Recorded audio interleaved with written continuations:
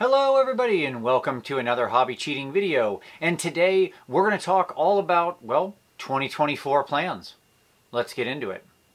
The strict technomancer that is Vincey V. Let us get to the technique and learn it, Vincey V. So this is going to be potentially a slightly different video, but as 2023 has drawn to a close and 2024 is beginning, it gives us a moment to pause, reflect, and take stock. And also set some goals for the future. Now, I've never been one for New Year's resolutions. I largely think they're stupid and don't work. That being said, the new year is a great time for reflection and to sit down and think about some things that we can hopefully achieve in the coming year. And I know that might sound like a resolution, but to me the difference is it's aspirational versus punitive, I guess.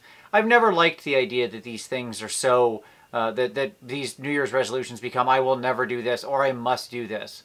I'm instead going to say, I'm going to try to do this, and I hope to do more of this. Maybe that isn't as strong of a statement, but for me, it becomes part of a mantra of every day. Because I do believe this hobby and how you paint and what you achieve is largely a matter of what you believe you could. Not what you can, but what you could. And so I'm going to put that into practice every day in 2024. So in this video, we're going to talk about some of what's happened in 2023 and how I hope to build on it in the year to come. 2023 was really, I think, a great year of growth for me.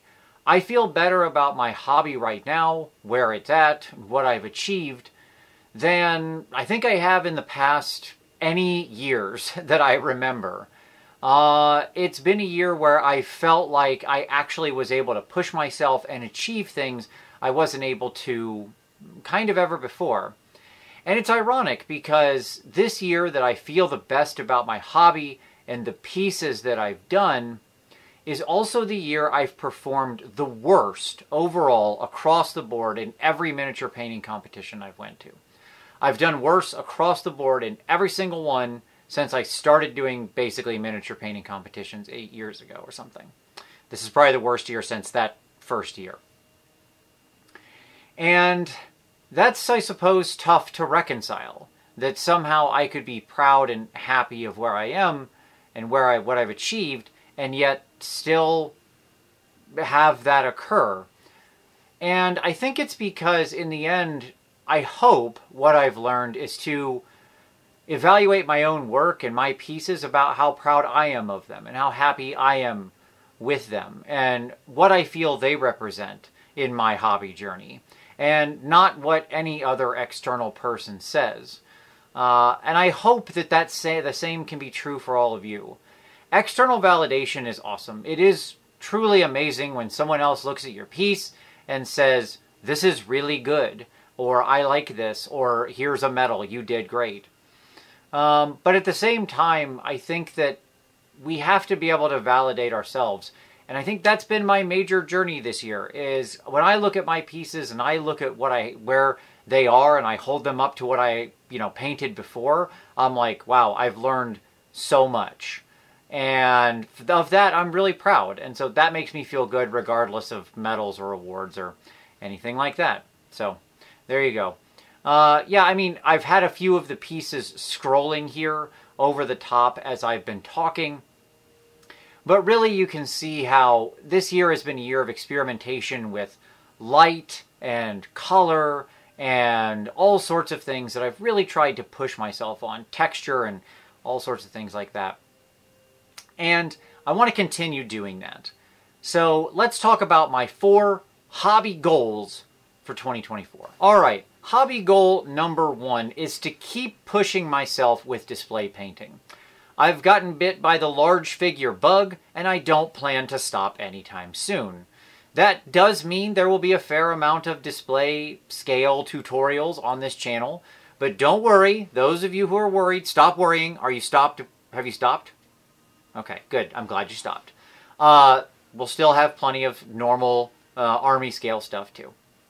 But I want to keep pushing myself. I want to keep experimenting with light and color, with really painting some pieces that are a challenge to me. Something that I might have looked at in the past and said, whoa, that is too much, or I'm not sure I could do that and do that well, and really give it a shot and see what I can accomplish. I think this is a year where I'd like to push myself some. And I want to do that because I feel like just operating outside of the edge of my comfort zone this last year has really led to growth. And that's a really important part on the hobby journey of how you grow, is you don't push yourself to where you're scared, but you put yourself outside of your comfort zone just enough. And that's going to be different for everyone, but I would say it's something that I would, if you're looking to grow yourself, which you don't have to be, perfectly fine if you're not interested. But if you are, I think that's probably the best way to do it, is on every piece, push yourself on something about that piece just outside of your comfort zone. I also want to keep experimenting with some new tools. We're going to mess with some really cool different types of tools this year in some upcoming videos you're going to see. Specifically, we're going to start messing around with some oil pencils and things like that, so look forward to that. We're also going to take a look at the Army Painter new Fanatic line, the new war paints. I am very excited about those and to be sort of getting into and amongst those.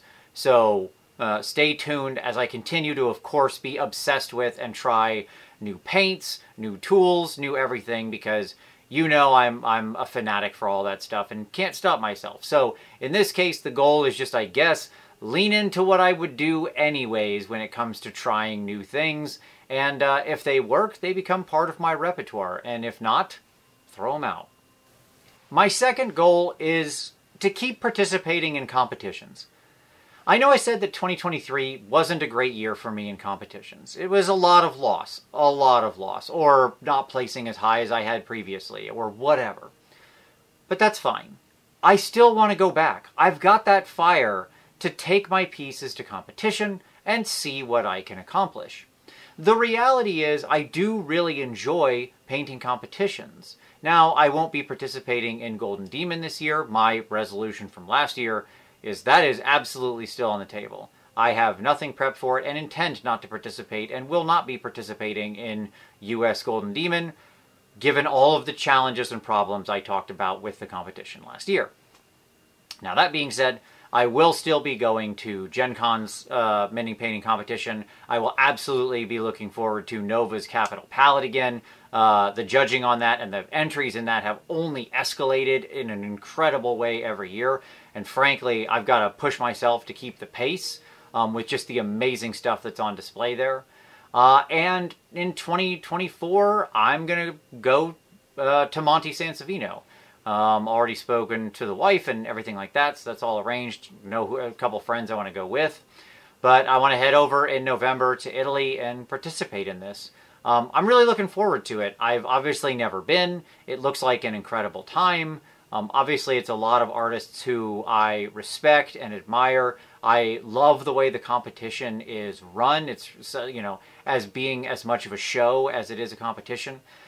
Being as much about sharing in everybody's art as it is about walking home with medals. And I really just want to participate in that.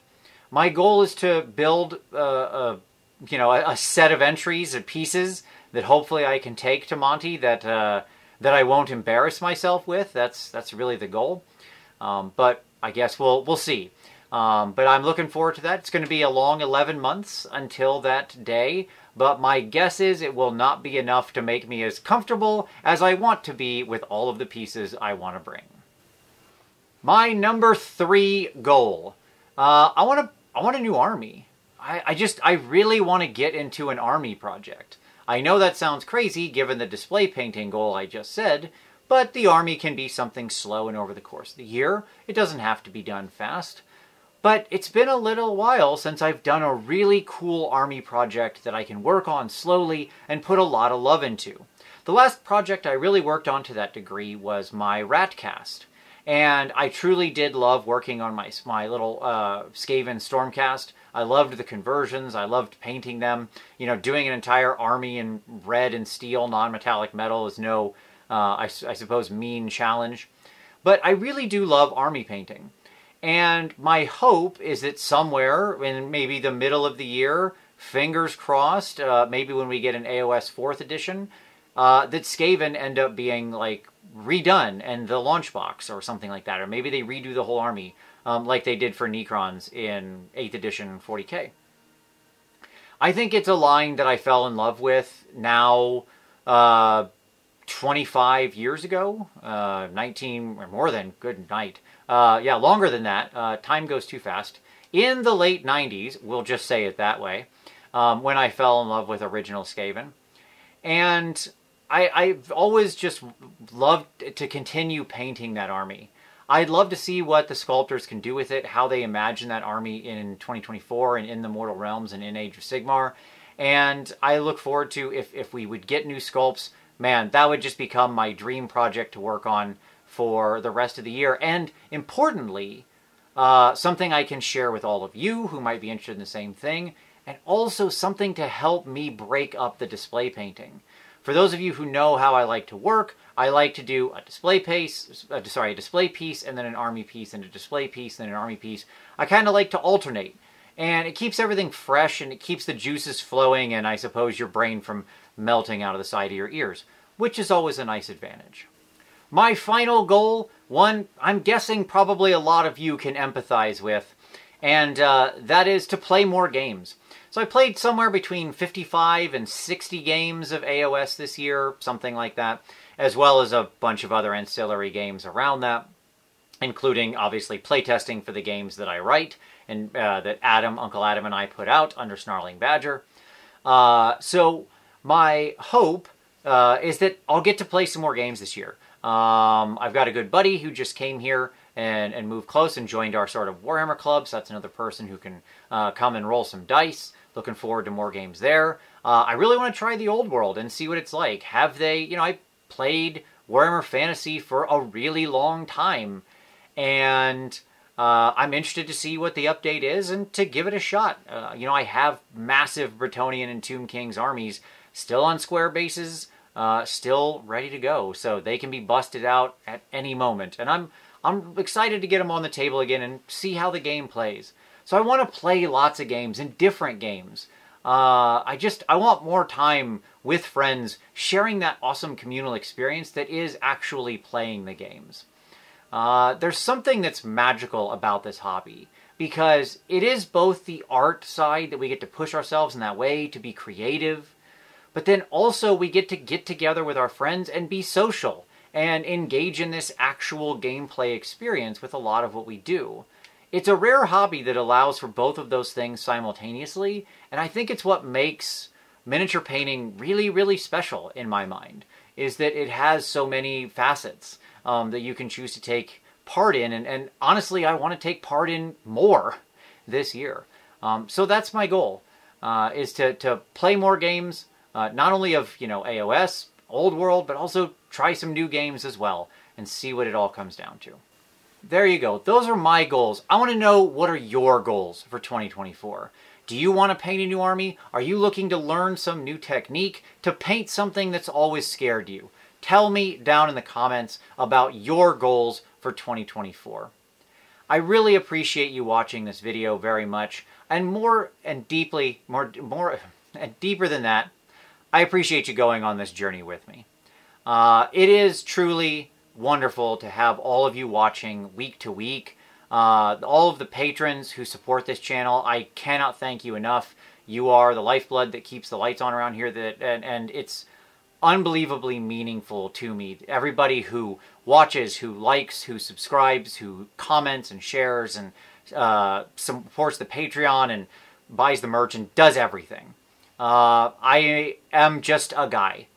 I really wake up every day and feel like I am the least special person in the world, and I consider myself blessed and lucky every day that I get to share my hobby in this way with all of you and go along on this journey. I am honored in a way that I really can't easily describe, that I get to share this and do all of this with you every week. And as long as you'll have me, I'll keep at it for the years to come. So thank you. Hit like, subscribe, do all those things that make all those dings. If you want to support the channel, like I said, maybe you're looking to grow, maybe your resolution is to take your next step on your hobby journey, there's a Patreon link down below focused on review and feedback. We'd love to have you as part of the community. As always, though, I thank you so much for watching this one, and we'll see you next time.